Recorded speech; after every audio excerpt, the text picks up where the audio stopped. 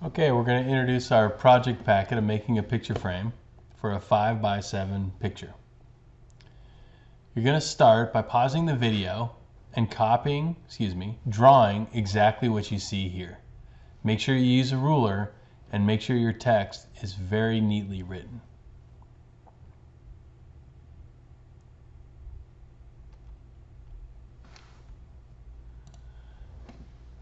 So on all our project packets, there can be no unknowns. There's a lot of unknowns on this though. So I'm going to give you a lot of the information, and then at the end, you're going to complete what's called a cut list.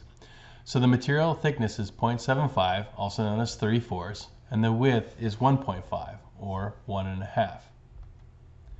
We're going to complete what's called a step rabbet. So if you took the picture frame and you put a piece of it on its edge and took a picture on the side, you can see that it's 3/4 of an inch in thickness and it's 1.5 inches in width. The step rabbet is cut so that we can have a place to put the glass, the picture, maybe some matting to hold it all in, and a backer board to hold everything into the frame. The frame is going to overhang the picture by 0.25 or 1/4 of an inch on all sides. Basically, that is what this dotted line signifies. Okay, the dotted line is the 5x7 picture, and the frame overhangs the picture 0.25 or 1/4 of an inch on all four sides. What you're going to do is first you're going to find the inside dimension of the frame and the opening that the picture will be placed, or the opening where the picture is centered. Next, you're going to add the width of the frame pieces. So this is 1.5 here, 1.5, 1.5, and 1.5. And then you're going to write in the dimension on the outside edge of the frame. So once you know this dotted line is 5 inches by 7 inches, you have to subtract this 1/4 inch here and a 1/4 inch there, 1/4 inch, 1/4 inch, and then that'll give you the inside dimension that your picture's centered on this frame. Then you add the width, and that's going to give you the dimension that you're going to put on your dimension line up here, and the dimension line you're going to put here. Okay, remember a couple things about dimension lines. They line up with the drawing, okay? They line up perfectly with the drawing. They have a beginning and an end. A lot of times we just use arrows. And the dimension is always going to be in inches. Okay, so you can see that the dimension line is lined up perfectly with the drawing, but it doesn't touch.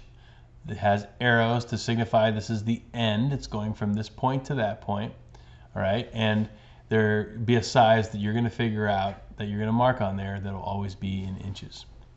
Now, I want you to complete a cut list. A cut list is defined as the exact dimensions of every piece of the project. Okay, and it's always written this way. So you're going to have part name, the number of pieces, the thickness of the pieces, a little baby x, the width of the pieces, a little baby x, and the length of the pieces. Here's an example. On a cabinet, there's sides, and there's 2 of them. They're 3/4 of an inch thick, they're 15 1/4 wide, and they're 20 inches long.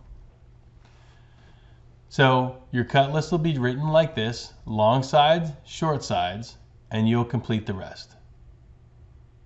One more time, I'm going to go through briefly on how you figure out the dimension of your pieces. We know the thickness and we know the width. Here's how you figure out the length. This is a 5x7 picture, but the frame overhangs it 1/4 of an inch on both sides. So that means it's smaller than 5 by 1/4 and 1/4 or 4.5. On this dimension, it's 7 inches from this dotted line to that dotted line, but we have to subtract 1/4 of an inch and 1/4 of an inch, so that's 6.5. Now, we know the inside of this picture frame. You have to add 1.5 inches here and 1.5 inches here. That'll give you this dimension. And then you would add 1.5 inches here and 1.5 inches there. That would give you this dimension. Good luck. I think you got this. Let's get this done so we can get back in the shop, and let's get back to building.